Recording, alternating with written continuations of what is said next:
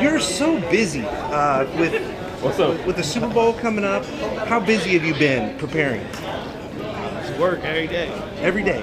So not only are you putting on the Super Bowl, you're doing a free concert, right? Yeah. And who will be featured in that show? A lot of different people, 6 different shows. Incredible. That's massive.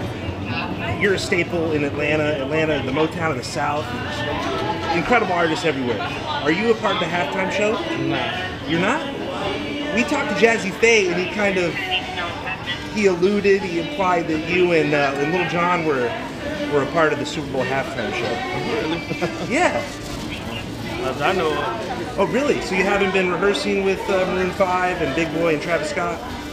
Well, yeah, when you think it's like, you think I'm saying no because it's a secret? Yeah, yes. So no, you're actually not. You're actually No, not. no means no. Okay, let me ask: if you were approached to do it, would you have done it, or you stand with Kaepernick? Not at this point. Is that because of Colin Kaepernick? Nah, just, I mean, it should have been a decision that they made in the beginning. I'm not something that you call later on in life. Yeah. So do you think that who dropped the ball? The NFL dropped the ball in not putting together the proper acts? I don't know.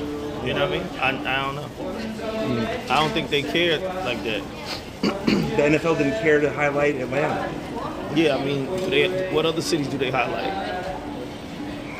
I don't know how you don't highlight Atlanta. I Yeah. mean, being the hip hop R&B down there, it's just.